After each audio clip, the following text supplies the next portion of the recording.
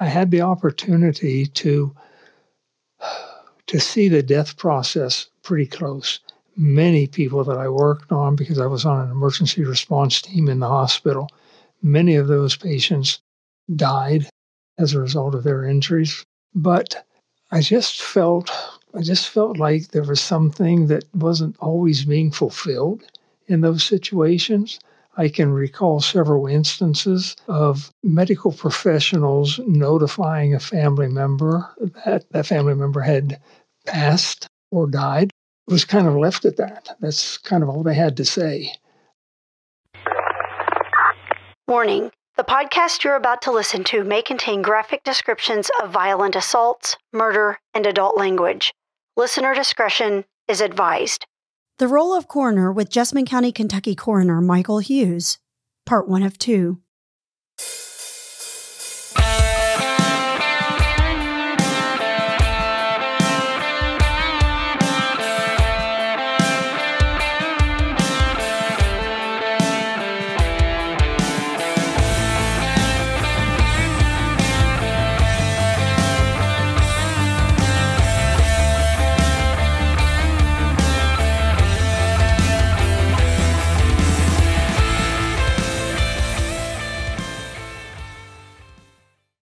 Welcome to the Murder Police Podcast. I am Wendy. And I'm David. Well, Wendy, we just completed a fantastic interview with three amazing people. I'm excited to get this out. I fell in love with it the entire time I started to put it together and post. Why don't you tell the listeners what they're about to hear in this two-part series? Well, in this series, we're going to go over what involves the role of a coroner. And I'll tell you, I was really amazed at what this job entails. I had no idea. Likewise, I'd worked with coroners and deputy coroners for several years at the police department when I was in the homicide unit and had an understanding, a practical understanding of what it was like as far as their duties go. But in this interview, Michael Hughes, who's the coroner in Jessamine County, Kentucky, really opened my eyes to a lot of intricacies that I wasn't aware of. Yeah, me either. I guess most people, probably like us, thought, not to be disrespectful, but you think that the role of a coroner is just to come pick up the deceased person. Really, that's all I thought it was. I learned it's so much more than that. The fact that they really own that crime scene before anybody else does. I had no idea of that. Yeah, exactly. The other things, too, is that we get the audience to hear is some of the technical things, like what are the qualifications required to be a Kentucky coroner? And how do you get into the coroner's office? That's an interesting thing, too. The guest, we also, of course, had not only Michael Hughes, but his wonderful wife, Olivia Hughes, who is a volunteer in his office, which is what we're going to hear, too. This is like a partnership that I've never heard of before. And then, of course, then we had Cassie Robinson, who is one of his handful of deputy coroners. And together they talked about the training and the certifications that they have to complete, the importance of relationships both in the coroner's office and outside of the office, their general duties and responsibilities. And I think that's what you were alluding to, was those things that I never knew that they did. And then I think, and this will speak to you too, is probably the most unique thing is the aftercare that they provide for families and friends of deceased people in the wake of this death and how long that extends. And there's even a really neat story of a family unification that would have never occurred if the deputy coroner, Cassie Robinson, wasn't pursuing assisting the family so much. And we'll leave that up to the listeners to hear that. Yeah, and one final thing I'd like to add, if listeners have not heard the podcast we did on the murder of my best friend, Angela Wooldridge, that's how I came to know Michael and Cassie and Olivia. You know, you just said how they stick by your side after the death of someone, and they really do. I just hope that our listeners tune in, hear what these coroners and deputy coroners and Michael's wife put into this job, and it really is their heart and soul. Welcome to the Murder Police Podcast. Today we have with us the Jessamine County Coroner's Office, that's out of Nicholasville, Kentucky. Mr. Michael Hughes, thank you for joining us. How are you today, sir? I'm very good. Thank you very much for having me. Yes, sir. Thank you for coming. With us also, we have Miss Olivia Hughes, Michael's wife. How are you, Miss Olivia? I'm fine, thank you. And we have Cassie Robinson, Deputy Coroner with Jessamine County Coroner's Office. Miss Cassie, how are you? I'm great, thanks. And David. you're here again. How are you? Yeah, I'm a perennial favorite, I guess. I'm doing fine. And I'm excited to hear these people tell everybody what it's like to be a coroner. Well, with that, let's begin. Michael, again, thank you for coming. Tell us a little bit about yourself and your role in this Jessamine County Coroner's Office.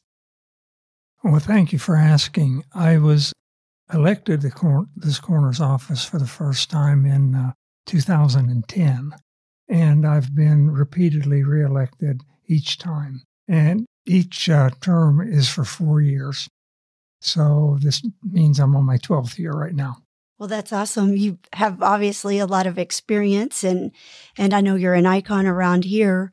Olivia, I know also you have a large role in this department as well. I've had contact with you myself not too long ago over an incident involving my best friend, and you were the first person that I talked to, and you were exceptional and very welcoming and warming in speaking to me. So why don't you tell me, aside of taking those intake calls and calling back friends, families, whatever, tell the listeners what else your role is and what you do there with Coroner's Office.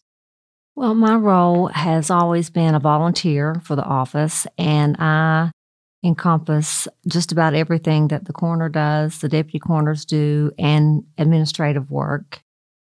I think the thing that God really led me to is actually speaking to the families and the decedents' loved ones after that they've passed away.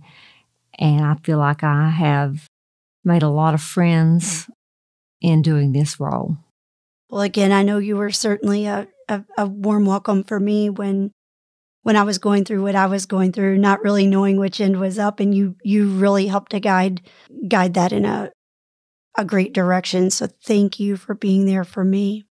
Cassie, I can't leave you out. I didn't get to talk to Michael, but you were exceptional, and you and I have spent literally hours on the phone talking. And with your role, I'm assuming as a deputy coroner, and correct me if I'm wrong, you assist Michael, but if Michael's not available, then you assume his role. Is that correct? That's correct. All right. So I'm guessing in your role, you also receive the same training for, what is that, Department of Criminal Justice? Yes. We receive the same training through the DOCJT. So you have the same role as him in that you go onto the crime scene and you do investigate that scene and you determine a cause of death, I'm assuming. Is that right? Yeah, that's right. And it is an investigation. We have to investigate to figure out what, where, how, why, Mm-hmm. Yeah. who. Yep. Very, very neat. So you both, all of you have really, really great roles in what you do.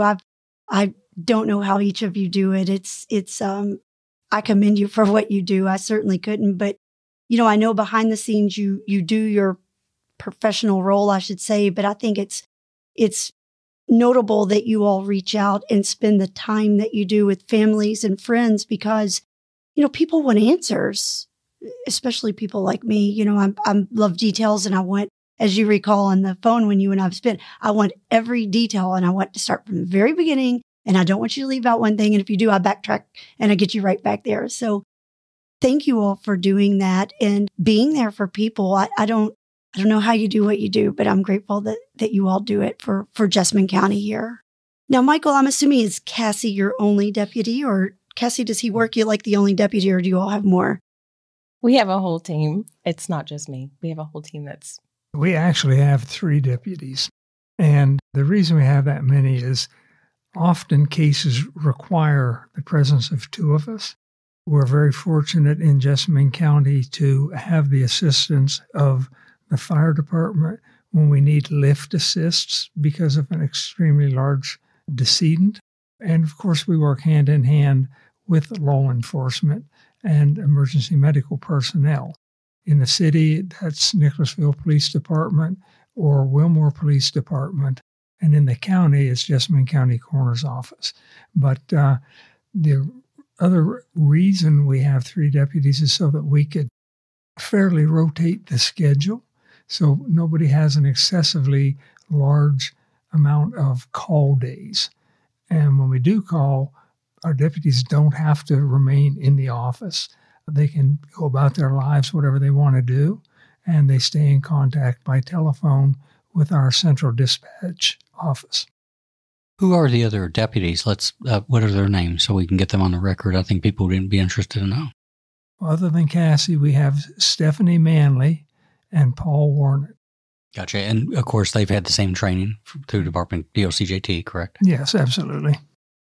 So tell me a little bit too about when you said call days. What's and Cassie, jump in here too.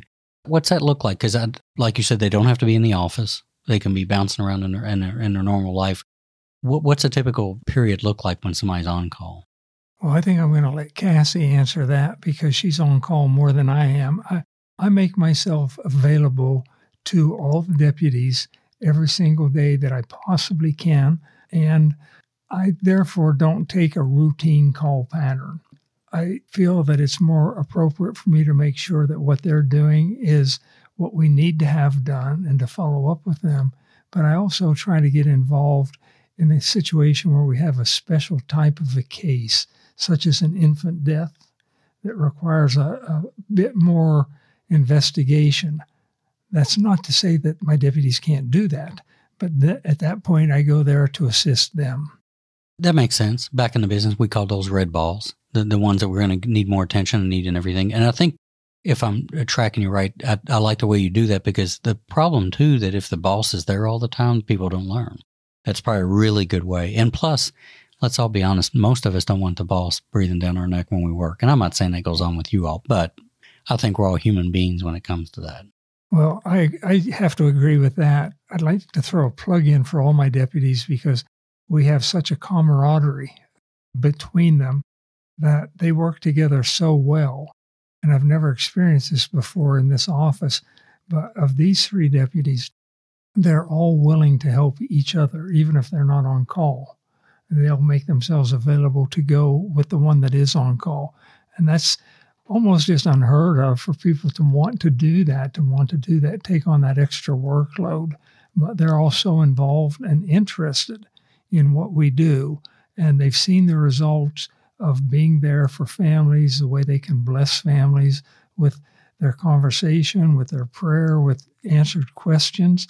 I think you found out that even with Cassie, she stayed in touch by telephone with Wendy, and that's nothing really different for Cassie. It's just kind of typical for the way we operate.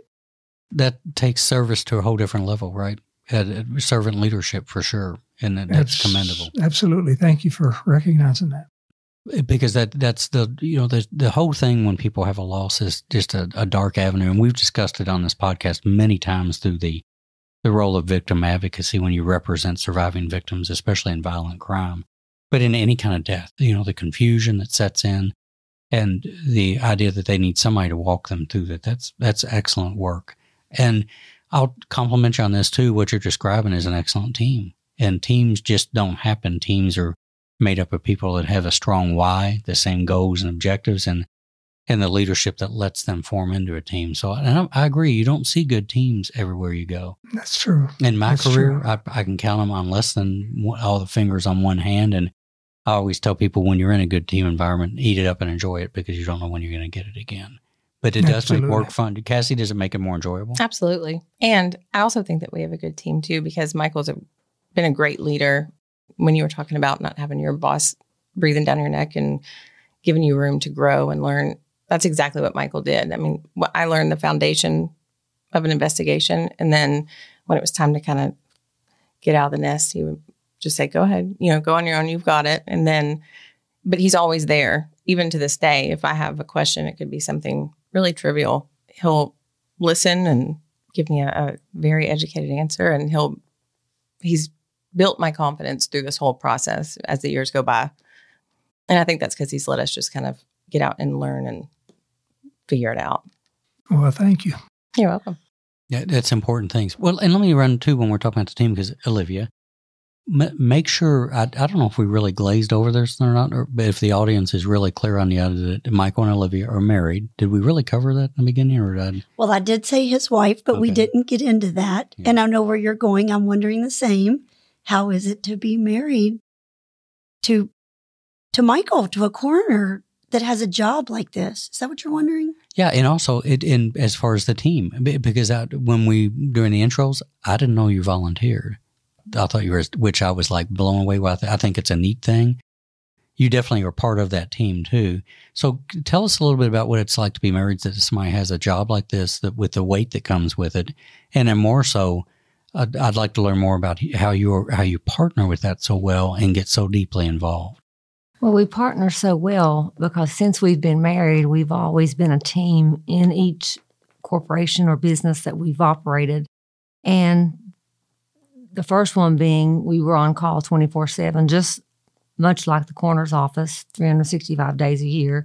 And we had to be a team together in order to run that smoothly and effectively and be available for those living patients that we were responsible for. As he journeyed into the coroner's office, there really wasn't much difference in our time spent away from each other because I became part of that team as a volunteer, assisting Michael in whatever realm that he needed assistance in. And spending so much years together in other businesses, we both could almost tell you what the other person's thinking or going to say next. And being available 24/7 is very difficult situation for all of us, not just me and Michael, but the other deputies, because you get up at 3 o'clock in the morning and take a call, and then you finish that death call, and then you go on to your other job that you have to be in at maybe 9 o'clock in the morning or whatever time. But Michael and I have just tried to smooth things out the best we can and play off of each other. And I think that's what has made it work so well. I think what she's just described to you is the fact that she's smarter and brighter than I am. And everything I get into would probably fail if I didn't have her standing there backing me up and showing me the right way to go. Well, speaking of that past career, why don't you share a little bit about that? You said you all did this, whatever this job is, also full-time. What was that job? We owned Lane Medical Incorporated, which was a durable medical equipment company. Our main focus was on oxygen patients that we supplied in patients' homes via a doctor's prescription. And with putting that oxygen unit in a person's home, we also had to make sure that they had a backup system in case there was a power failure or a malfunction of the machine. And it was our job in the middle of the night, if someone called and said their power was down or the machine was malfunctioned, that we had to get up and go out to their home and do the repair or reteach them how to use the backup system for their oxygen. So we did that for about 25 years and are still doing that same 24/7, 365 days a year, which a lot of people don't understand. You miss a lot of holidays, you'll miss a lot of vacations, you miss a lot of those special things in your family's lives because when you're on call, duty calls. Not only do you miss those things, Olivia, but the weight you pack. Because again, in the business you're in, is you're not there because everything's going terrific. I remember I had somebody in training say that one time. It's the same thing with police. You're not going to somebody's house because, I still remember Billy Fryer said this, you're not going to somebody's house because their kid had a birthday. You just went to their house because they woke up and the child was dead. You're missing those things, and I've lived that for a long time. I can tell you now I really don't miss it, and the 15th of the month club is a wonderful place to be as a retiree. But it's not just that. It's the emotional burden that comes with that and carrying that there. That's a big deal. Absolutely. You just, your brain is constantly thinking, when is the phone going to ring? And you have to be prepared to go. You know, you can't spend 40 or 50 minutes and say, I'll be there when I get there. You have to just pick up and go. Exactly. It's much more than just moving people around, and even more than the investigation that Cassie talked about of dotting those I's and crossing those T's. And that's what we'll continue to talk more about too, is how you all minister to those people that are left behind and actually kind of take them through that dark period as best you can, which is good stuff. That business that she was talking about was more or less a mom and pop operation. We would have a couple of young people work with us to help us make some deliveries. But on the other hand, most of those calls, the emergency calls, were done by us. So it really was being on that call situation or system for us 24/7. And I'd like to throw in, because I know it's going to be a question you're going to be curious about, that probably was the biggest preparation that my wife had for the coroner's office, because she learned compassion, how to express her compassion and sympathy and understanding and sharing and love for people, because we had to do the same thing. We would get to know our patients so well because we went into their home every month to check on their oxygen equipment. And we would have dinner with some of them, and we would just sit on the porch and talk. And so many times we had to attend funerals for those very people that we got to know, which is very similar to what we do in the coroner's office. So that was a preparation in and of itself in dealing with the sorrow and whether it's grief or just despair of not knowing what to do, and being able to be there to answer those questions for people when they don't know what to do next. Good point. Sometimes we're preparing ourselves for things we don't know we're preparing ourselves for, and then it pays off. That's providence for sure. Absolutely. Yeah. Well, let's shift a little bit, if this is okay. Where I'm going next is you talked about doing that. Start with Michael. When did you decide that, hey, I want to be a county coroner? And was there something that moved you in that direction? And then what did you start doing to get ready to run for that office? Because that's something we're going to cover too, is that we've talked about that before, that Kentucky coroners are elected. One of the reasons I'm really pleased to do the podcast with you is an election is upon us, and we'll talk about that more through the show, and that you're running for re-election again. And this is a good opportunity to hear more about you and your family and your staff, your fantastic staff. What moved you to become a coroner? Was it one thing or several? I think it was a culmination of a growth process from my medical experience, which began in the United States Navy, where I was a hospital corpsman, was the name for a medic in the Navy. And we also provided service to the Marine Corps, because as most people know, the Marine Corps is a branch of the Navy. So that's how I ended up being attached to two different branches. But throughout that, I got to serve and work with and help heal and treat veterans who were wounded in Vietnam. Some of them were my friends, people that I actually went to hospital corps school with, and they got sent to Vietnam. I didn't, fortunately, but I was there for quite a few of them when they returned, Great Lakes Naval Hospital and several other places. I had the opportunity to see the death process pretty close. Many people that I worked on, because I was on an emergency response team in the hospital, many of those patients died as a result of their injuries. But I just felt like there was something that wasn't always being fulfilled in those situations. I can recall several instances of medical professionals notifying a family member that that family member had passed or died. It was kind of left at that. That's kind of all they had to say. Well, he didn't make it. Or, sorry, we did everything we could do. Or, there was nothing else we could do. Sorry for your loss. And then sort of disappear.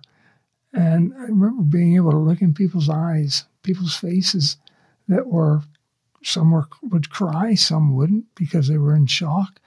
But it was always a feeling to me that they were looking around saying, what comes next? What do I do next? What am I supposed to do? I've never been in this situation before, especially a young, brand new widow.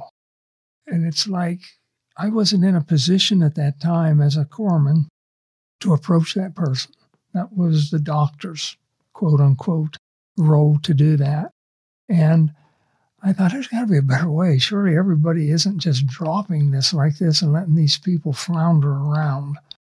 I just felt if I ever have an opportunity to be on the other side of that and do it the right way, I just felt I have an inherent ability to do it the right way. Nobody trained me. Nobody taught me what I need to do or say or put an arm around somebody or give them the biggest hug I've ever given anybody. It was there. And I really wanted to exercise that desire and ability. So I got to know several coroners in my hometown in Ohio, even in Kentucky, became friends with them, and I started to learn about the coroner role. And the first thing I learned is how unlike it is CSI and the shows, Quincy and the shows we see on TV, where you don't see very much of the part that I was talking about. When I realized that, hey, I qualified to be a coroner, and I found out the way that you do it is you run for the office. And that's exactly what I did. And I won on my first time out, and I've won the succeeding 2 times, and I'm hoping to win this time. We are too. And Olivia, when this big life change, right? What was your impression when the idea came up and moving? How did you feel about going in that direction? As always, in any endeavor that Michael wanted to pursue, I was 100% on board with him because I felt like it was a passion that he wanted to do, and working alongside with him with patients in the ER or whatever realm we worked with patients, I felt that same sense of I could reach out to these people just by giving them a hug, a smile, telling them it's going to get better and they're going to pull through surgery. And when he asked about us discussing the coroner role, it was 100%, let's go. I have to say, though, that I'm not trying to, how can I say, take advantage of the situation or whatever for being a Christian, but we include prayer in everything we do. And we did pray pretty hot and heavy about it because we both asked ourselves, is this really something we want to do? And I felt yes, just based on those situations that I described to you before. If it just makes a difference in a handful of people's lives, that's a handful of people. We followed God's will there, and we like to think we're still doing that. It sounds every bit like a calling to me when it speaks to you as a vocation and a benediction that way. It truly is. Well, Cassie, what are the things about the coroner work that drew you to it? Well, actually, a lot of what Michael just talked about kind of rings true to me because I experienced it firsthand. I lost my husband in a car accident 11 years ago. It was out of state, and I just got a phone call from a coroner in another state. And it was kind of this cold, just simple conversation. There wasn't I think Michael may have just taken office, but someone from my husband's work came to my house. But then they left. And that was just kind of like, okay, well, here you go. And you're lost in this kind of weird space where you don't know what direction, you don't know what to do. I've never thought about a funeral home ever. So that plays a huge role in how I deal with or work with families now, because I think it's a really important time, which funeral directors do a wonderful job once you establish a funeral home. But there's this really weird kind of interim where you're not even thinking about that. You're just kind of lost. And so I always tell them, I'm yours until you don't need me. So any questions you have, whether it's who's going to feed my dog or who's going to meet ServPro to come clean my house, or I just feel like you need somebody to kind of hold your hand through that process until you get your feet underneath you and let it sink in what just happened. I will have to say, I recall when my best friend passed, Olivia called me and said, Cassie drove by and saw cats outside, and she's wondering if all of her cats are in. And I just thought that was so sweet that you drove by and instantly thought, who's taking care of these cats? Yeah, I wanted to make sure everything was still secure in the house because, after something terrible like that happens, a property will just sit, and I just want to make sure. And I saw this little cat just pawing at the door trying to get in, and I was so worried. That was just so sweet of you all, for you to reach out to Olivia and Olivia to reach out to me. And, yeah, most people don't think of that. And for you to drive by and think about it, I think it says so much for not just our little hometown and that hometown feel, but for you all as an agency to think so much about the people you serve as something as small as a cat, let alone the people. Yeah. And I think that's why we make such a good team, because Michael and Olivia were called to do that. They innately just had that in them to do that. And then I think mine comes from experiencing it firsthand in a situation where it didn't really go the way I would have liked it to go. And then I had an opportunity to make it different for other people. That combined with all of our team working hard together, I feel like we cover every aspect of the grieving process, the initial shock of the grieving process, to make it as less scary as possible, as least scary as possible. I like to believe that living in Jessamine County and serving the community here, this size of a community, with the diversity that we do have and the just the people that are here, there's love here, and it's the right size place for me to be doing this. I wouldn't want to be doing it in a city like Lexington. Don't disparage Lexington at all. I love the city, but I believe that it would be so much more difficult to have that personal touch there than here, and only because there's so much happening there. They have so many cases ongoing constantly. To be able to stay up with everybody and every situation that you have an active case on would be extremely difficult. So this just seems to be a great match, not only for Olivia and I, but for our entire team. Well, and I think also it shows in your work. It's, it truly shows in your the way you reach out to the community. And, and it goes without saying, that's likely why you've been elected for as many terms as you have. The community realizes what a good team that we have here. And, I don't know if there's other people running or not.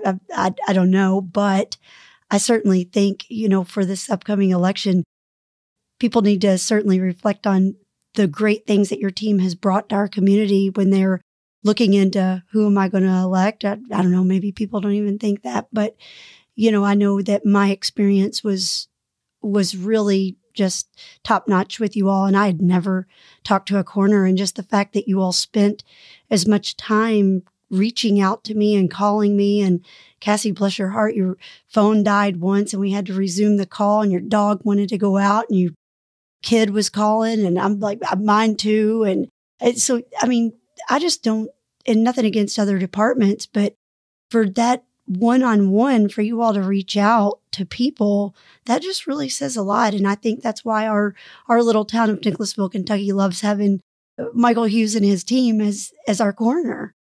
Well, I can't thank you enough for saying that. That recognition is, we don't feel like it's well-deserved because we don't feel like heroes or doing anything, that we're doing anything extra. We actually, my personal feeling is if I didn't do the things that I do, that I would be walking away from the job unfinished. And I feel that the people that are working with me feel the same way. I hope that I could say, well, I can say, I hope that that they believe that we've made a difference in their lives as far as how to do this. Sorry to get tongue-tied there, but let's go back into the mechanics of this a little bit. When you get elected, and we talked in the beginning about the training everybody's had, the listeners might remember when we interviewed Dr. Greg Davis on forensic pathology. Greg was really clear to talk about the idea that one of the reasons he came back to this Kentucky itself and this area to practice his trade was because of the respect he had for the coroner system, and because of the training and the quality of the people that are here. He preferred that. The relationships that he had when he was a medical examiner were much better than other places he worked. And the training obviously played a big deal in it. What's an overview of the kind of training that a coroner in Kentucky completes at Department of Criminal Justice Training? What does that look like? Just an overview of some of the topics and things like that, or how much time is spent at it? Well, they always have a variety of training topics.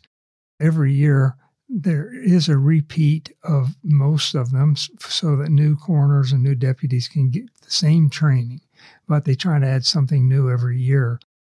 The mandatory requirement for annual coroner training is 18 hours, and that usually consists of at least 1 2-day seminar per year. And they also have a coroner's conference annually that completes that same role, satisfies the same number of hours. Our initial training is simply a 40-hour course, which lasts for 5 days, to teach us the basic, and I do mean basic ins and outs of the way an office works, the way a coroner works, the way a deputy works, the KRSs or Kentucky Revised Statutes that apply to coroners, responsibilities and rights, the basics of forensic science. It is basic.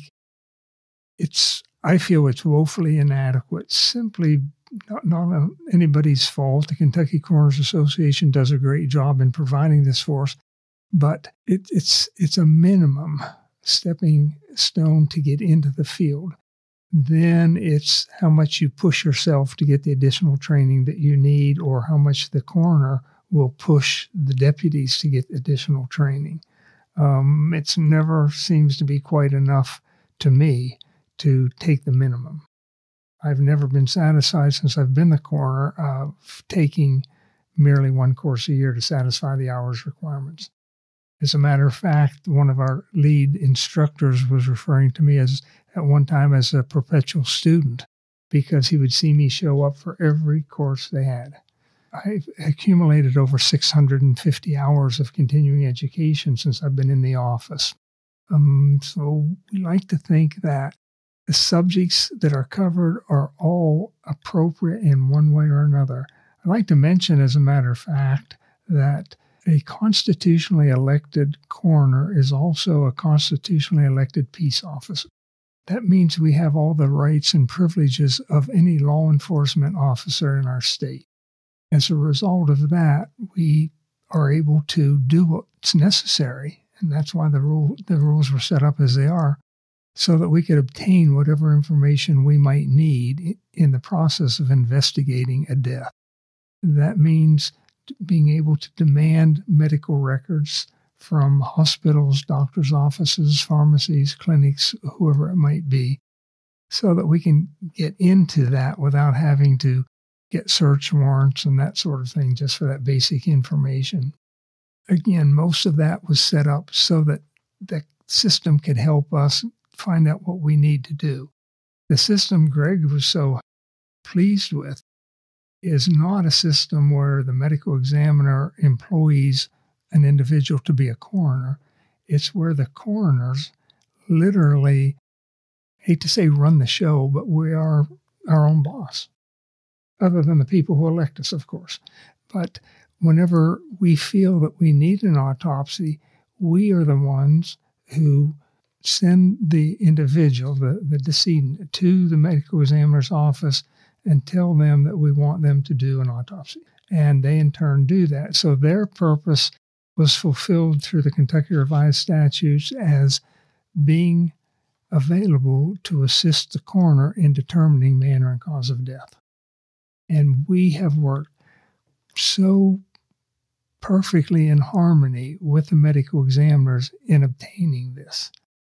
They're more than happy to work with us, to train us, to add to what we already know, which is scant compared to what they know as fully trained forensic pathologists.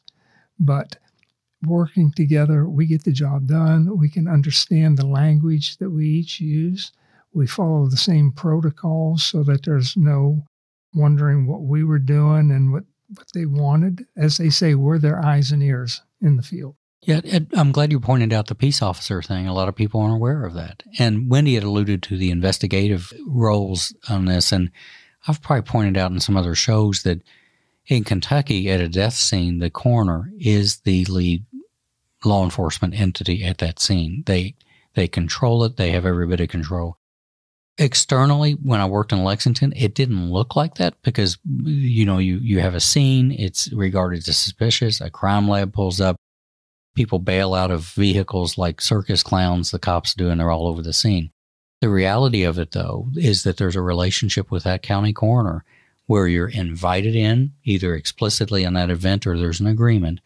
But I always reminded people that that's not the police department scene, is there's a coordinated effort on that. And yes, like Cassie said, is that most of the investigations are completed by the coroner's office. The only time law enforcement's brought in is when it's going to be overwhelming or get to the idea that we may be going to grand juries and trials and things like that. And I feel like, too, in Nicholasville, we've got a really good relationship with NPD and the sheriff's office. We work together They ask us questions. We ask them questions. We have an open dialogue, an open line of communication, which makes it a pleasant scene to work on because we all can just work as a really big team.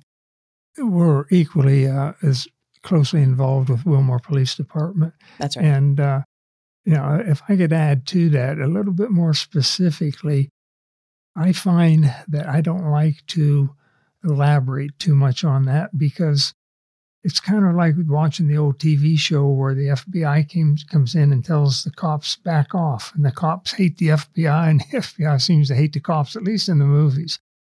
I've always been a person that believes that I can get more accomplished with sugar than I can vinegar.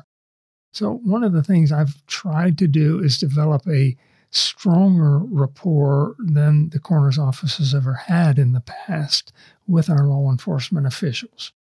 With EMS as well, one of the best things we can do for them is to show up on time so that, in a timely manner so they don't have to be sitting around waiting. But with the law enforcement, I've had several police chiefs say, hey, this is your scene, I'm backing off. And I just didn't like the sounds of that. And I said, well, no, I don't agree with that completely. This is our scene. This is a team effort. The scene is yours. The decedent is mine. That's the best way I felt about it, so that I could, in a cheerful way, if I can use that term, express what the rules are in the KRS, such as when until the coroner is present, no one shall move the body, no one shall take anything from the body, change positions, etc., etc. And we've had a few growing experiences with that in trying to remind certain police departments, if you don't have to, don't touch the weapon, if we think it's a suicide, for example, because that kind of taints our view of the scene. Which hand was the weapon in? Where was the weapon positioned? How far from the body, or was it on the body, or whatever? So we've worked with the police departments and the sheriff's office to develop that rapport. And sometimes people who have done things another way for so many years are resistant to change, that. And I like to think that we've made significant improvements along that line. It's not perfect yet, but I think sometimes if the police academies would get more involved in the role of a coroner on scene and what their responsibilities are, that would help us tremendously. And I don't know whether that is or not, but I've asked numerous officers how much time they receive training on coroners, and they look at each other and say, I don't remember any. And that bothers me a little bit. So I'm always hopeful that we'll see a change in that. Yeah, I think it's a passed down. I know when I came through and I had 28 years on, it's a passed down knowledge and through experience, but I don't ever remember in the academy getting anything like that. And it is about relationships, because I never saw a antagonistic relationship in my career at all. It was always probably one of the neatest things to watch is just the coordinated effort of nobody had a head in the game, and it was actually, in my experience, it was good. But I understand what you're talking about on those miscommunications or non-understandings, because typically for police, the antagonism has never been with the coroner. It's always been the fire department, right? What they call them, the evidence destruction unit and stuff like that. And most of that is even based on mythology, the things that are passed down and are accurate. And it was funny because when you were talking, Cassie got really animated when you were talking about moving guns and stuff like that. And I'm thinking back on myself, just some of the strange things I've seen at scenes, and we don't have to dig in because it could embarrass people, on things that were relocated when they didn't need to be. And I'll leave it at that. Yeah. Anything from, and again, when I investigated cases, I was like you, and I was like Cassie. You don't want anything messed with. Medical treatment's a whole different ball of wax. I can argue that, but I just remember having conversations with people about really have to put a sheet over them. They're in their home. We're okay. There's nobody traipsing through here and whatever. I bet it was funny. I was cracking up watching Cassie, and the audience can't hear her, but she was extremely animated when you were talking. And I'm thinking, you know what? We probably got some war stories. Mm-hmm. We probably got a few stories to tell. Absolutely. That'd be for another day, right? Yeah, exactly. Yeah, exactly. But it does come down to relationships. And you made a good point too, that and I've always been big on this, that TV and movies really give the public a bad representation of what every bit of this looks like. Even the shows we grew up with, you talked about, none of them are accurate. And that's why we like doing this podcast and taking people, especially right now, having coroners and deputy coroner and a deputy coroner in the room. It is so different than what TV and movies. And I think, unfortunately, when people have a loss, that unexpected loss, they revert back to what they think they've seen on TV, and there's part of the confusion again. But it's nothing like, none of this whole world that all of us have worked in or are working in is nothing like what we see in TV. Well, I did want to ask, and maybe some people wonder, like I wonder, because if you not ever had dealt with a coroner, you know what the role is because you hear, or TV tells you what it is. But how does it happen from the beginning? And anybody who listens to this podcast, I always want to know from the very beginning what happened. Are you all notified of a death, or how do you all know where to go? And then what do you do next? And what do you do next? Well, if I can interject on this, and Cassie, you can add to it, please. Our dispatch system is in touch with all first responders, and I like to consider us last responders, but they still consider us a first responder. They're the center where all 911 phone calls come into. Based on the information that they get from whoever calls it in, which was mainly the address of the incident that's occurred, they will dispatch law enforcement, but they'll also notify, in the case of a potential death or a medical problem, EMS to be available on standby until the officers get a chance to check it out, and then they will radio back to dispatch by two-way radio what they have. And finally, to get us involved, the EMS, upon determining that the individual has succumbed or died in common lay terms by EKG tracings, they'll ask for 1100, which is our code number for the coroner's office. And then dispatch will contact us.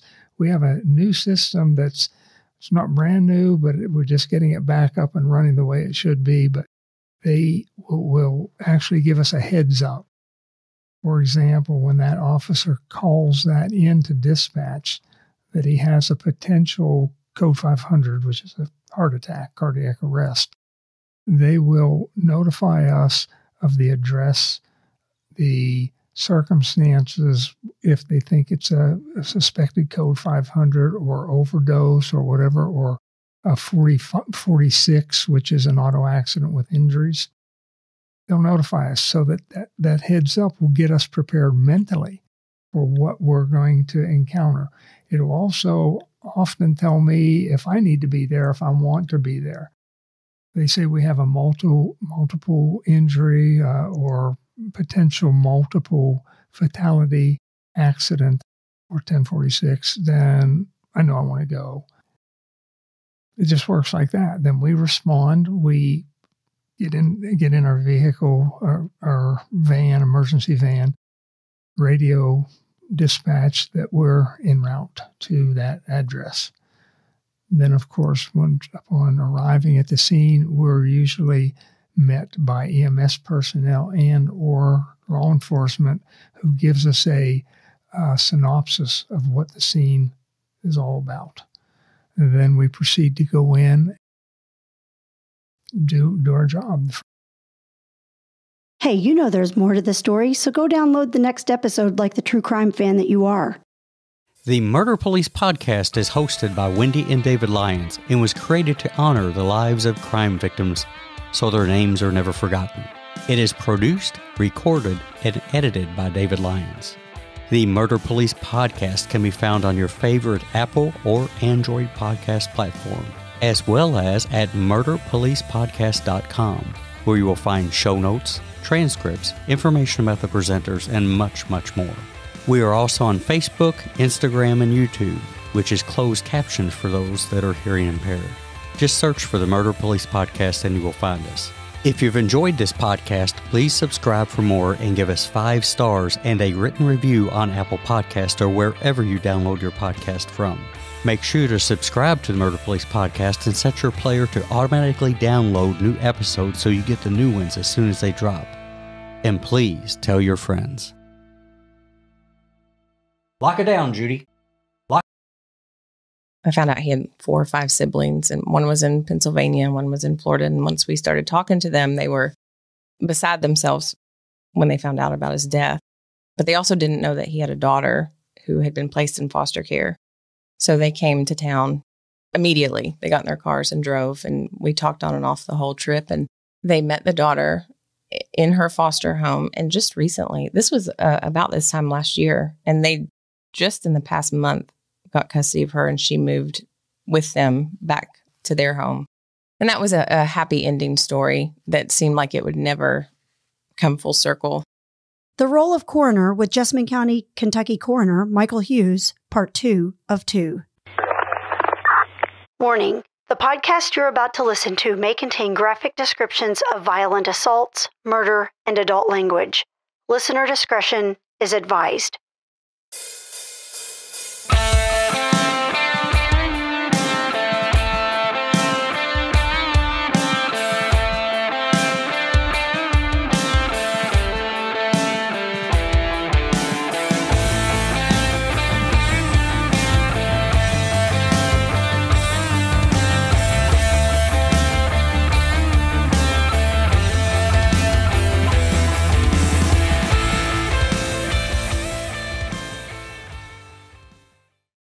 They say we have a multiple injury or potential multiple fatality accident or 1046, then I know I want to go.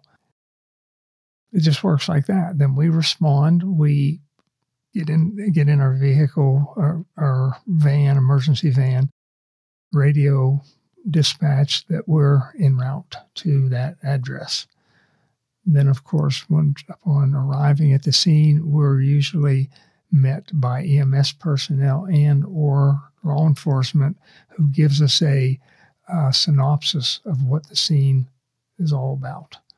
And then we proceed to go in, do our job. The first thing that we do is look the scene over, determine that the decedent truly is dead. Not that we doubt EMS, but that's just what we have to do.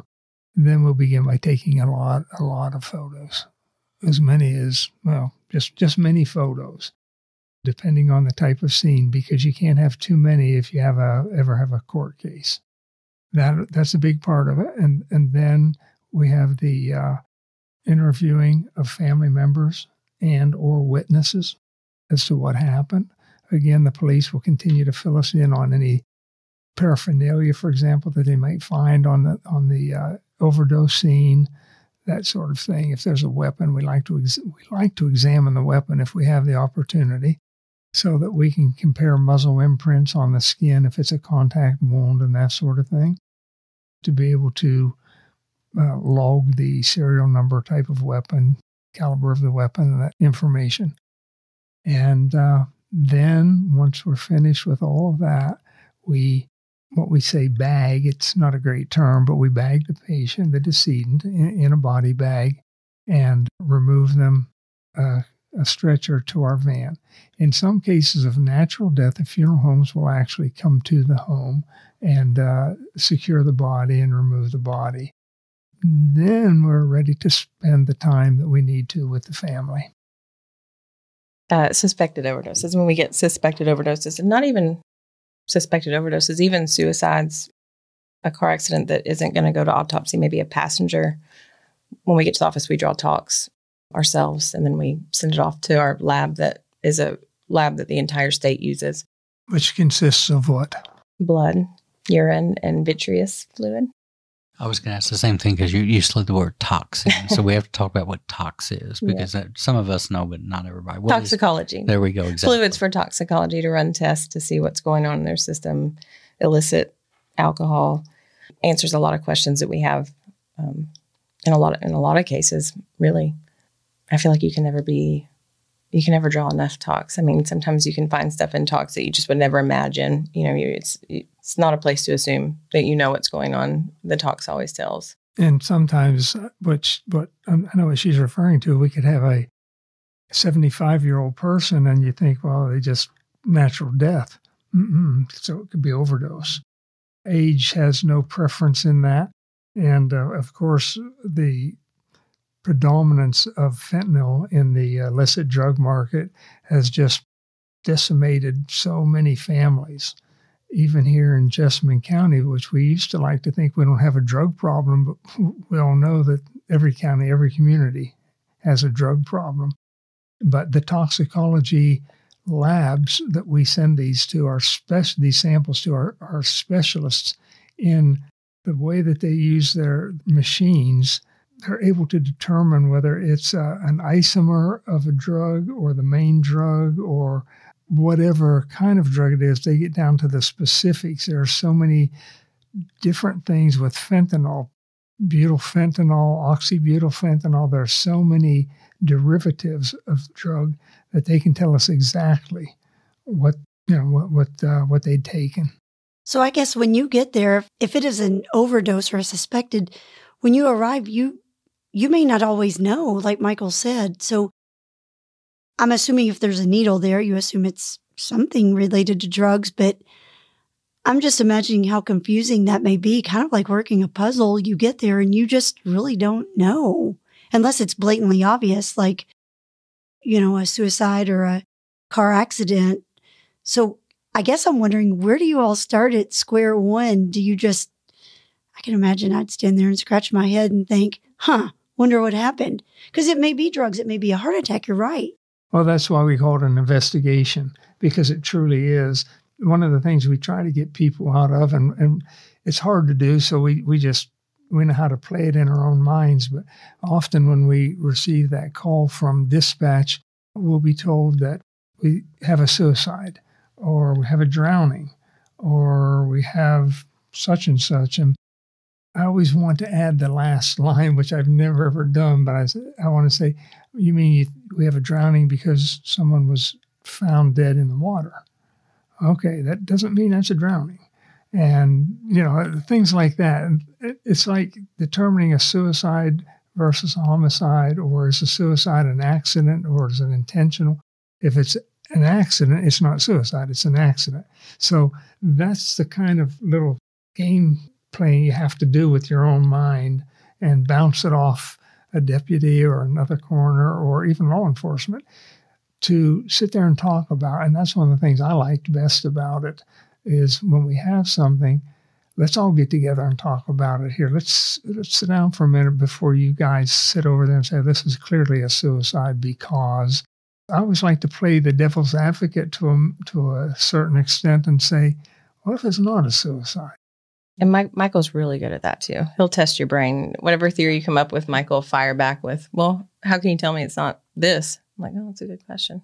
So do you all interview the families as well? Mm-hmm. Yeah. To get information? So it's you all and kind of law enforcement? Yeah, and it truly is like a puzzle, because on certain cases that aren't obvious, and it's somebody that's not, 30 years old, just a middle-aged person, interviewing the family is huge. Medical records, we'll talk to their doctors, see what's going on. A lot of times their primary care physician will have a diagnosis that we had no idea about, family had no idea about, that answers all the questions.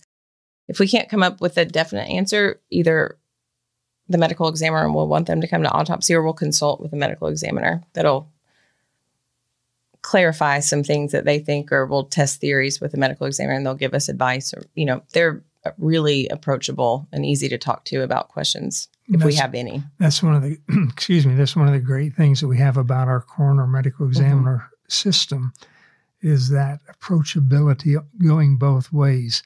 The medical examiners or physicians, never have I got the feeling that we're looked down on because we're not physicians, because they don't look at us like that at all. They see us as professionals, and they appreciate what we do, as from Greg Davis's interview. I like to also believe and realize that the differences that we can make sometimes are brought out by their questioning us. And a lot of times I'll ask my deputies, they generally will call me. If I don't go on the call, they'll call me and tell me what they have, what's happened. As Cassie did a couple of days ago, or last night. Last night it was, what we had. And I think we needed an autopsy. And after she described the case to me, I said, why don't you do one thing for me? Why don't you call the medical examiner and talk to them about it? Because I like them to be familiar, and them being the deputies, to be familiar and comfortable with having a rapport to discuss the case with the medical examiner. And often they will ask questions that maybe we didn't think about on a case. Or they'll say, is this a possibility, or is that a possibility, or what do you think about this or that? And sometimes there's no surprises. They just don't think you need one as far as we can see. But if you want one, we'll do it. That's the way they handle it. Yeah. Even if they're like, well, I think you're good. I think this is a solid answer. But if you would be more comfortable bringing the decedent, we'll take a look at him just to confirm, your thoughts. I wanted to, excuse me. I just wanted to throw in, Olivia is not a medically trained individual, but she has a lot of medical experience. Now, I should take that back, shouldn't I? You're a medical legal death investigator, aren't you? I'm sorry, I forgot about that. Yes, I got my training through St. Louis University. I took both the basic and the master's course in medical legal death investigating. But I do have a lot of medical training. I had the privilege of shadowing a internal medicine physician who sees about 60 patients a day over like a 12-year period, learning the medical terminology. I think it was about 19 years, if I'm not mistaken, 12. Which I gained so much knowledge just shadowing a young internal medicine physician who specialized in cardiology. I was able to chart things for him, look at the chart and get the vitals and get the charts ready for the next day of the patients he was going to see. And I just gained a wealth of knowledge as far as the medical field. My degree, my bachelor's degree and my master's degree is both in accounting, finance, management, and marketing. So that's where I came out of college. And then right out of college, I had this privilege of working with a medical doctor, shadowing him. Well, I wanted to bring that up just because even though she's not an official deputy coroner, she's been pretty helpful in even asking me, and occasionally the deputies, we all talk. We talk like a family in the office and about cases, okay? We have confidentiality agreements and arrangements. We don't talk about those kind of things outside. But she often has great ideas for us. Did you look at this? Did you think about this? What if this happened, or what if that happened? And she knows our routine so well. We're almost joined at the hip for her being with me so much of the time. She's a vital part of what we do. She's not just a telephone answerer and paper shuffler at all. She makes schedules for the deputies and assists me. Well, maybe I assist her, I'm not sure.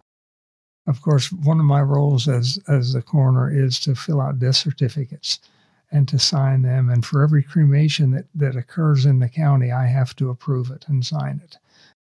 I mean, we work closely with the funeral homes, and they're the ones that send me the provisional or have me sign a provisional report of death, just stating that I'm okay with them cremating, that there's nothing being hidden or whatever. So therefore, I have a responsibility to know a little bit about every case, every human being that's cremated in the county of Jessamine. I never knew any of that. So that's fascinating. I never knew that the coroner signed off on those.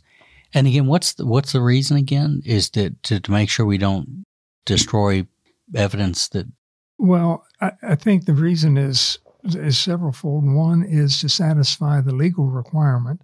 Two is to satisfy anything that a family member may have to say about a dispute in whether that was really their relative or was it who was supposed to be. Thirdly, to make sure we have proper authorization from the family to cremate.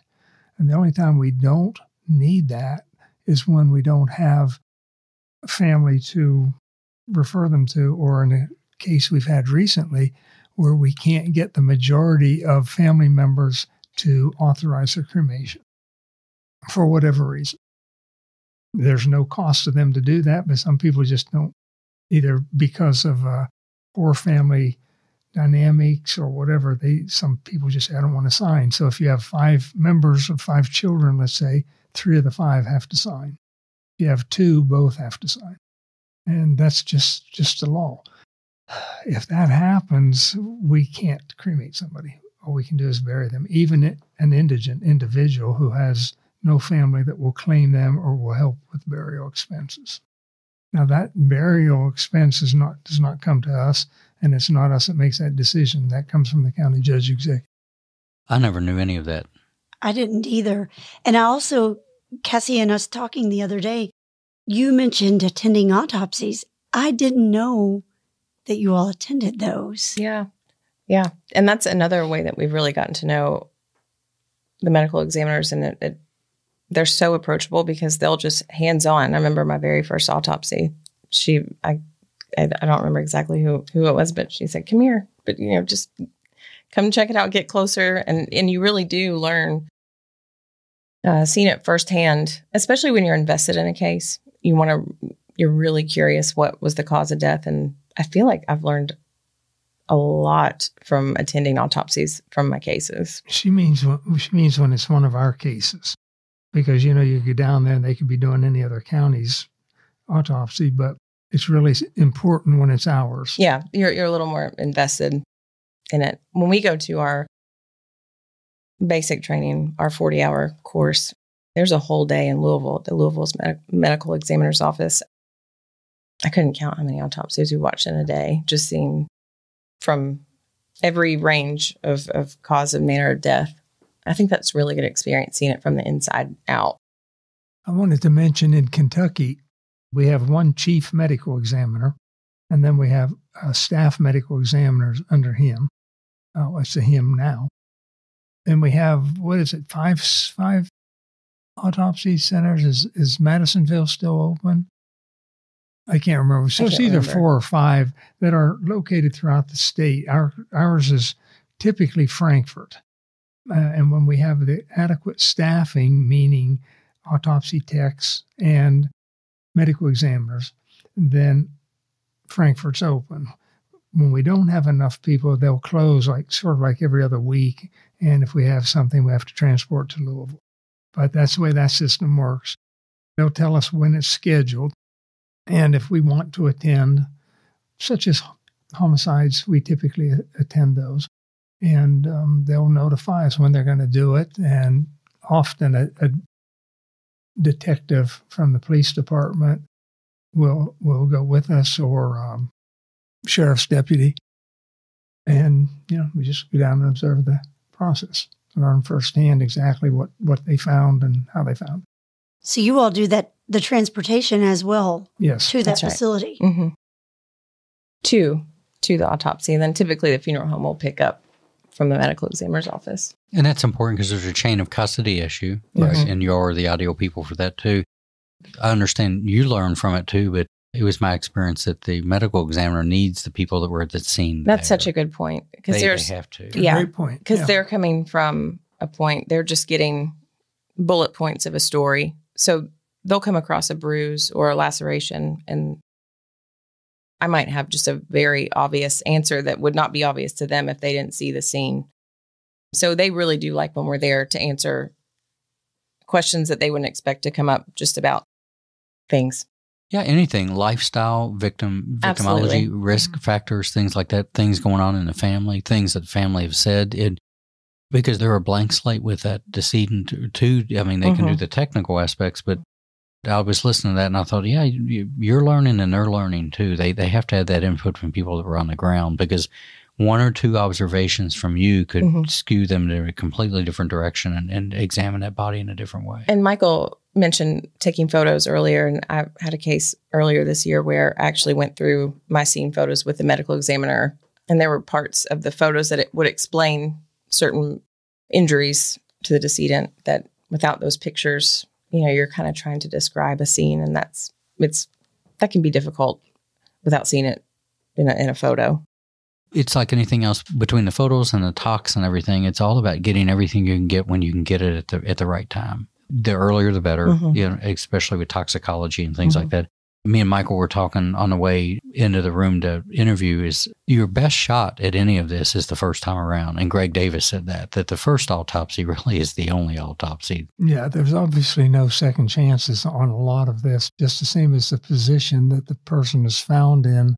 Once they're moved, even EMS doesn't generally move the individual if they're lying prone or they're face down. And EMS's rules are, I guess their guidelines, the way they function is that they have to ascertain death or a lack of life by placing the electrodes on and get a flat line.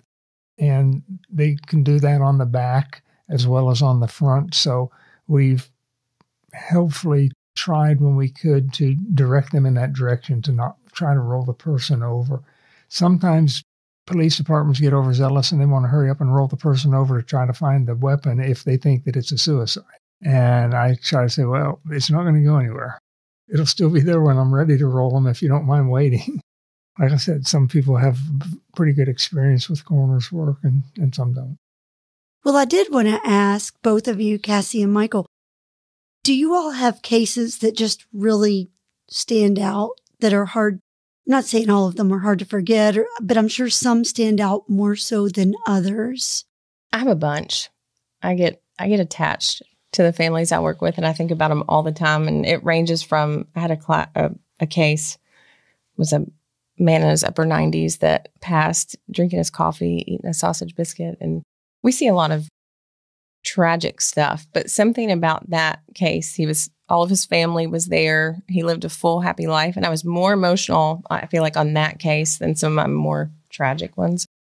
That one sticks out a lot. Like, we all hope to live a full, long life and pass peacefully in that way.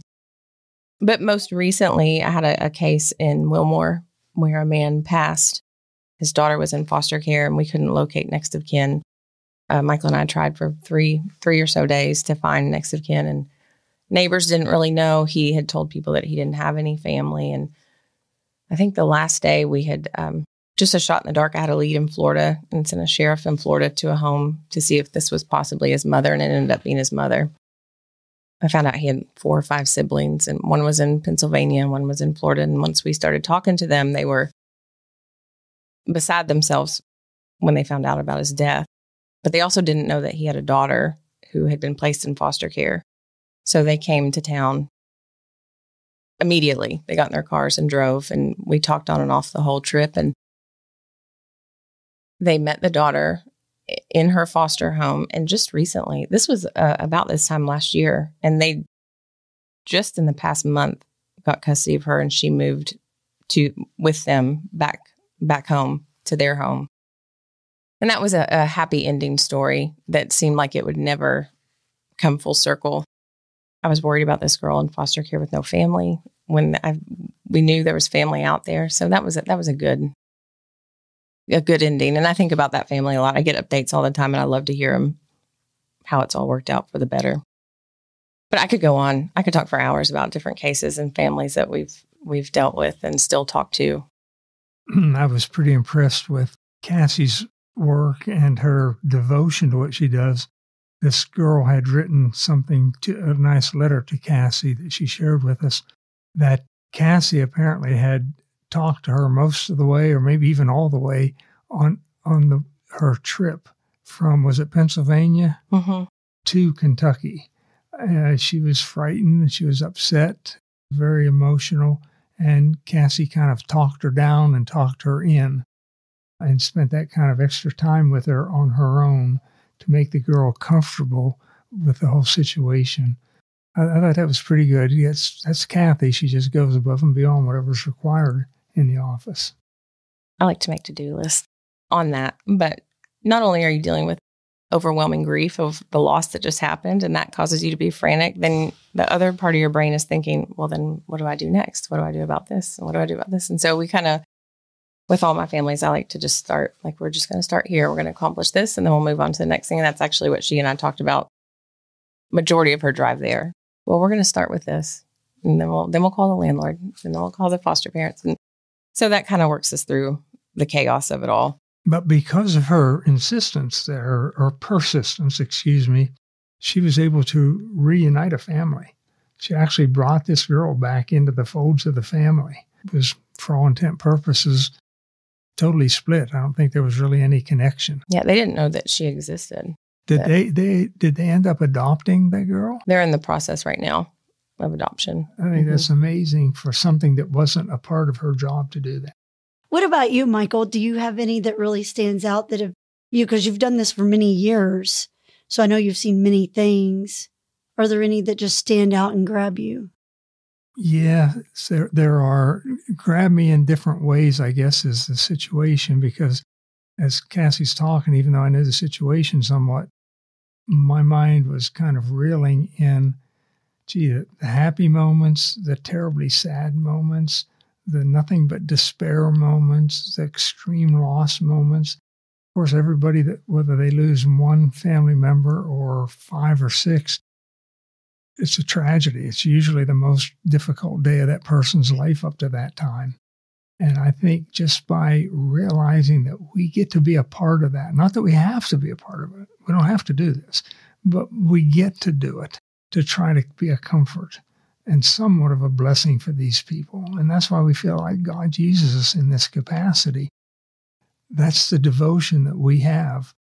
One that sticks out is where 5 members from the same family, and one that wasn't a member of that family perished in a horrific, fiery crash on 27. And that was a pretty difficult one to get through for various reasons that I really don't want to go into in a deep way, but based on the conditions and the severity of the injuries and that sort of thing, it just really will always live with me to some extent. One that sort of caused me to tear up a little bit was just simply an older gentleman who was sitting in his rocker, still with a half-eaten half-gallon of ice cream and a spoon in his hand, with the ice cream in his lap. And I thought, wow, what a way to go, enjoying your favorite ice cream. But yet there was a poignant sorrow to it, if you know what I mean. It's like, gee, he didn't get to enjoy the whole thing, I'm not really sure that it was humorous at the time. It wasn't, but it's just the different ways that you see these things. The shock factors that I've had from people who have jumped, people who have drowned, people who have fallen, people who have taken their own lives, and the heartbroken, grief-filled parents who don't understand and can't understand that they thought that he had kicked the habit and was finally graduated from his rehab and headed for Florida for a brand new teaching job, and still had his U-Haul loaded up or connected to his car and all the furniture still in it when they found him. Which was supposed to be his first day on the brand new job. Just a grief that the family has to go through, That's why we try to play an active role. I'm involved with the health department in our ASAP program, which is Agency Against Substance Abuse Policy. We try all the educational maneuvers we can think of, and they're never quite good enough, or they don't go quite far enough. The suicides that we see that are totally meaningless or totally unnecessary, no suicides necessary, I don't believe, but some of them just seem to be for the most, a girlfriend breaks up with a boy and he shoots himself. Or we've had one girl shoot herself for the very same reason. I don't know. Cassie, how many suicides have we had this year already? 8 or 10, I'm sure. A lot. It's been a record year on many levels. And it's still just April. Mm-hmm. And not all, but a fair percentage are young people. And that's heartbreaking. Every single one of those is heartbreaking. Yeah, they're memorable. And they say that these things never leave you. And I've always felt sort of immune from that for the most part. But I've had a couple that were pretty rough on me, particularly the cases that I work. We all share in that grief sometime. We all sit around and we'll talk about the case, which is a good therapy for us within our department to discuss some of the cases that we take care of. And it's interesting to me when people say, what do you have to do to get to be a coroner? So if you have enough time, I'd like to explain that to you sometime, because it's not so much what you have to do to get there, it's what you have to be able to do to stay there.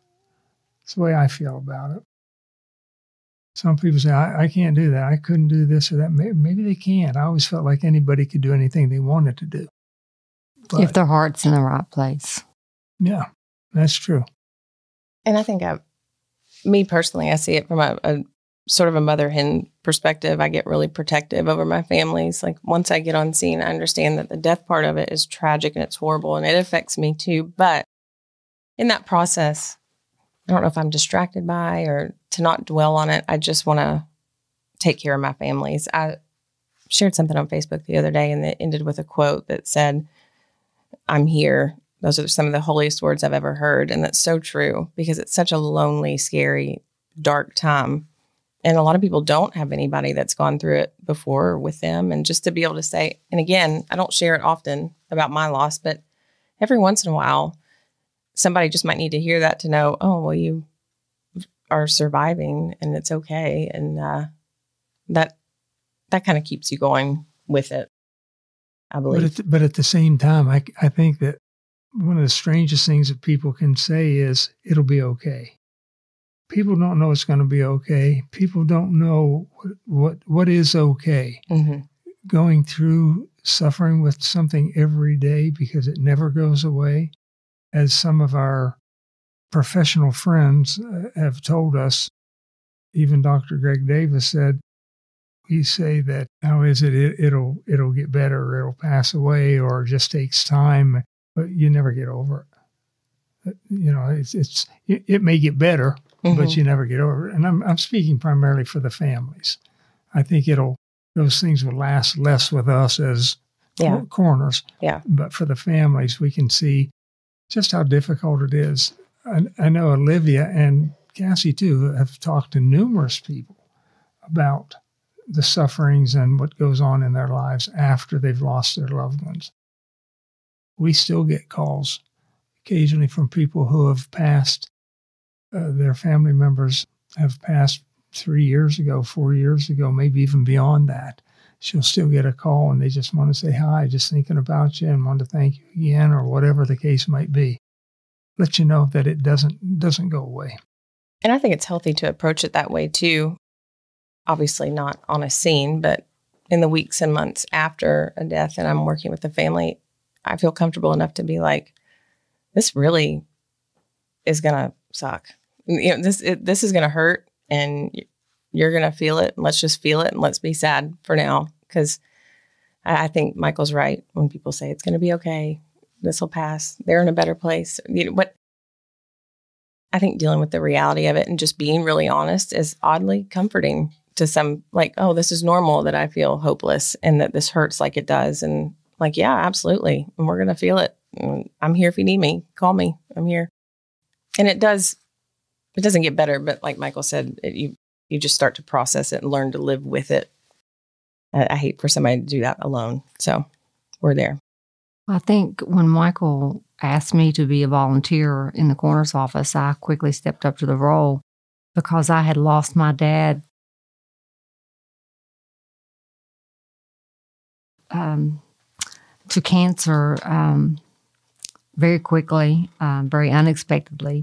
And I still feel that pain today, and it doesn't go away. And I still pick up the phone almost every morning to place that call to my dad to ask a question, and I realize he's not there. So I guess my role in the biggest role in the coroner's office, as I see it, is being with those families, talking to those families, writing them a sympathy note, just writing them a note when their child's birthday is, or sending that mother a Mother's Day card that lost that infant. It helps me to heal in what I went through with my own father passing. That's the biggest blessing I get out of it. And I thank God every day that I am where I am. Truly, it's a calling there too, and to be able to take that tragedy and that loss and again turn it into something that's going to help other people is phenomenal. Well, one thing I just want to add, last thing I have to say, unless you have other questions. Somebody asked me what advice would I give to people that cross my path in everyday life. And I thought about that for a while, and I thought of all the experiences I've had, why people die, why do they have to die? Well, we all know that. It's usually human error. My thoughts on that are be careful, don't take unnecessary risks, don't be distracted, run from drugs, make sure your family knows how much you love them. That sums up a whole lot of loss right there that would be prevented. And, you know, it sounds simple, but it's extremely true. Extremely true. Well, I do have to ask, I know that the election's coming up. I've been seeing your signs everywhere and on vehicles. And why don't you tell us when that's coming and what you hope to expect out of that? Well, I hope to expect victory.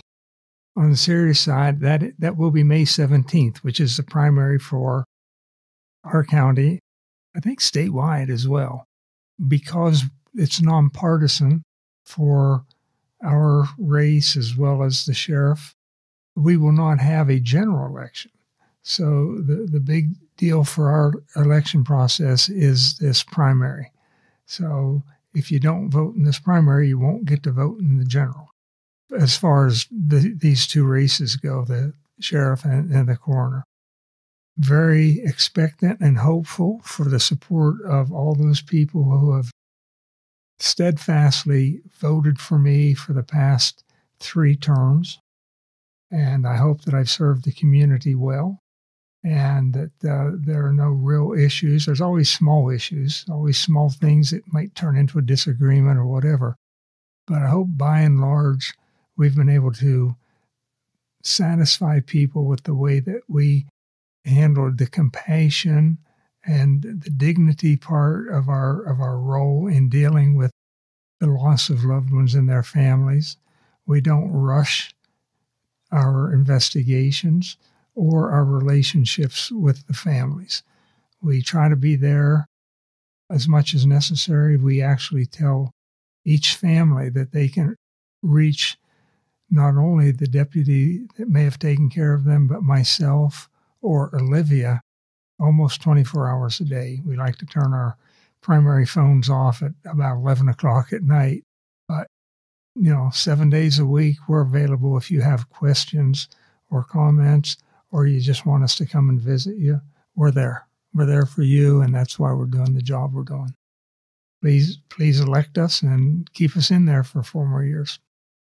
Michael, I like how you termed it, elect us. And when I think of you all, I think of you all as a team, as a group, all of your people, because often as I tell my staff, we actually just had a staff meeting last night, I'm only as strong as my weakest staff member that I have. And I said to them, I can't do this without you all. And I feel quite confident you feel the same about Olivia and Cassie and your other deputies. I mean, everybody knows that you're great, and that's why we have you, for as many terms as we've had you, and we hope to get you more. But I think you would probably agree, without that team, without your us, Michael Hughes, coroner, is not, you're only as strong as you can be without them, right? Absolutely. I couldn't have said it better, and obviously I didn't, but but you're absolutely right. I feel a sense of pride with the deputies for the job that they do, for the dedication they have. I won't personally tolerate any insults or bad comments or reviews about them because I know the kind of people that they are.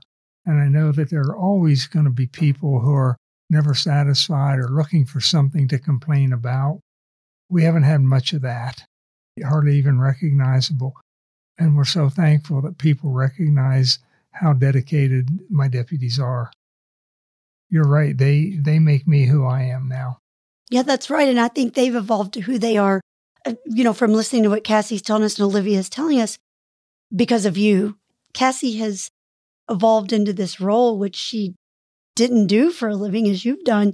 And she does it with grace and dignity. And I mean, she's just exceptional. And I have to toot her horn. I don't know the other lady that we've talked about or your other deputies, but from my personal experience, I just didn't even know that a coroner's office could take that kind of compassion and reach out to somebody and just stay on the phone. And bless her heart, when we were talking on Friday, she was saying her son was calling her. And I'm like, oh, no, you're a mom. You have to do that first as a mom. I know. And she's like, I can call you back. And I'm like, no, because I'll keep you on the phone till 4 a.m. It's already 1 a.m. And she said, but that's okay. And she never even said, yeah, I'm tired. That's a great idea. Let's talk a different time. And, I would like to ask Cassie and Olivia, why don't you tell our listeners, I know from personal experience, but why don't you tell our listeners why you all think that our community should keep Michael in office? Well, from my perspective as a wife and part of his team as a volunteer, obviously I think Michael is the best candidate because he feels like that this job is really not a job. It's his privilege to get to serve the citizens of Jessamine County. He shows so much compassion to these families and gives so much dignity to the decedents that he is the best choice because he has had going on 12 years of coroner's experience. He has 45 years in medical experience and training. He has investigated with his deputies over 1,100 cases since 2011. He has numerous continuing educations through the Department of Criminal Justice training, as well as his basic and master's graduation from the St. Louis University. And I just really think like he is the most experienced candidate that I would want someone to deal with if I had a loss in my family. Absolutely. Cassie, what do you have to say about it? I have a lot to say about it. I agree. Michael is one of the most compassionate, other than my own father, one of the most compassionate men that I've ever met, which is refreshing to see a man that'll walk in and ask to give a family a hug or shed a tear with the family with no hesitation whatsoever. The other part that I love about Michael is he's brilliant when it comes to the workings of a case, the causes, the medical background, and the patience that he has to share that brilliance with his deputies or even families, just explaining. We're all really good at the compassion part and the big heart part because that's a huge priority for us. But the background of it, too, is a lot of these families really want to know what happened. And Michael's really thorough. He doesn't leave any stone unturned when it comes to determining cause and manner of a death. And even if it's something just as simple as a natural, something almost expected, he still will take the time to explain it and investigate it just so the family feels at peace that all questions can be answered because he's taken the time to figure it out. And he shares that with us, that patience and that knowledge and how to get from point A to point B to get everybody answers. So I guess you'd say it's just the whole package. He does it all. And it's been a pleasure to learn and to be a part of this office. It's almost like a big family. Stephanie and Paul and Michael and Olivia and I don't know what I'd do without them. They're all my phone calls every day. Well, other than you, Wendy. Thank you. And a couple other people, my son and my husband. But no, I call Michael and Olivia. They're almost one of my very first phone calls every morning. Well, I want to correct you. We're not almost a family. We are family. We really, the amount of time that we spend together. And I don't think I'm just going to add this too. When you said that about being tired, I'm pretty sure I've not been asleep yet since last night. So I'm getting good at this no sleep. I keep getting caught up in my words. Sorry, go ahead. Well, and again, it goes to show your all's level of dedication. You came in here, bless your heart. We were supposed to record this a week ago and Cassie was so tired, but she said, I'll do it. I'll do it. And I said, no, please, please go to sleep. We'll do it another day. It is really okay. But I just hope that our citizens of our community that's listening to this can hear a little snippet of the dedication of this team that we have and the way that they're willing to serve our community and reach out, not just in those times of need, but it goes beyond that, as Olivia said, with cards and phone calls, and it just doesn't stop during that tragic event. This coroner team doesn't forget each and every one of these cases, and they make an effort to keep reaching out, because if anybody's had the misfortune of losing someone, and I know everyone has, one way or another, that grief just doesn't go away. You just don't get over it. You just don't forget about it. You live that. So for this team to reach out to people and let them know, I'm thinking of you, or, hey, I remember that horrible day. I'm thinking of you during this time. That says so much. And when May 17 rolls around, I want the people of our community to stand up with me and David and be proud to re-elect Michael and his team into this office, because they've served us so well for the past 12 years. Well, I'd like to say that I'd like to extend my thanks to both of you for having us and putting us on this podcast and sharing with us and letting us share with you so many of our experiences and what we go through in a day. And I hope you can see that we are very cohesive. It really is just a pleasure to not be in a situation where you have to work with people you don't like for whatever reason, or people who don't like you. You can really feel a part of our office when you're in our office. We try to even share that with other offices that we relate with, whether it's police or EMS or fire or whoever. We try to share with them where we come from. Olivia is known for baking cookies for not only our office, but actually for a lot of the decedent's families. Can I interrupt really quick with that? I knew about Olivia's cookies before I met Olivia. This was years and years ago. Maybe. How did we not get the cookies brought out here tonight? Oh, they're coming. I can guarantee you. We said it now. I'd say that was 8 years ago. I had Olivia's cookies, and I thought, I've got to meet this woman. You got to taste Olivia, your cookies must really be good. Well, I started out baking them when we went to the funerals of our decedent's families, because I thought, what kind of gift can I give back that's a personal touch? That's not just flowers that everybody sends. And I thought, well, baking my homemade cookies shows a more personal touch. And that's kind of how I got it started with my cookies. And then I started sending them to dispatch and EMS and to the Commonwealth Attorney's Office, the County Attorney's Office, and it just spread from there. Everywhere I went, I was like, I've got to bake them cookies. And now everybody's come to expect them. Absolutely. Well, good deal. I just wanted to thank y'all too. Our listeners on the podcast they listen a lot to learn. It's more than a story being told, and we're proud to have you all, and we're really fortunate to get the opportunity to sit down. And I believe that the listeners will now feel what it's like to work in that environment, because again, TV and Hollywood really doesn't portray anything of what you do accurately at all. And to especially the resonance on your personal lives and the dedication you have, I think they're going to enjoy listening to that. So thank y'all for opening your hearts and your experiences to the people that listen to this podcast. I think all of them, and just like me and Wendy, are grateful. Well, once again, we're grateful to you all. I thank you for that kind comment, and I hope someday I can do something else that's interesting and come back and talk with you all again. Absolutely. Well, we'd certainly love to have you. Thank you all so much, Michael, Olivia, Cassie. Thank you so much for coming, taking your evening. Cassie, I know you're so sleepy. I'll give you a pillow and a blanket in a moment. But thank you all so much. And listeners, please, please, please, it's so important that you get out on May 17th and keep these people in our community.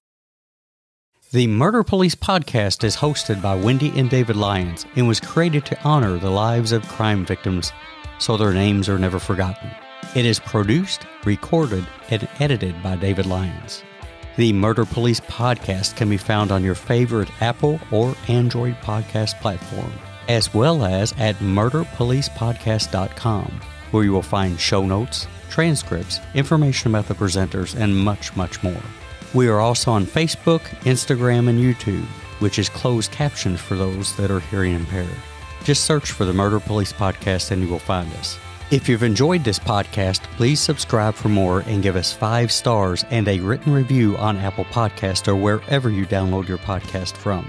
Make sure to subscribe to the Murder Police Podcast and set your player to automatically download new episodes so you get the new ones as soon as they drop.